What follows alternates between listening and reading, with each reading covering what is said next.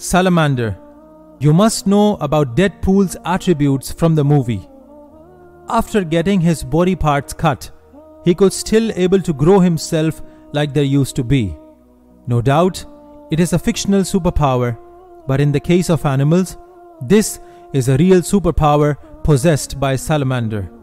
If any body part of salamander gets detached or cut, it can reproduce itself. To understand this exotic feature of this animal, research is going on its gene structure. An enzyme called M-Blox is responsible for this unique feature of salamanders. M-Blox not only grows its tail, but heart and upper and lower jaw.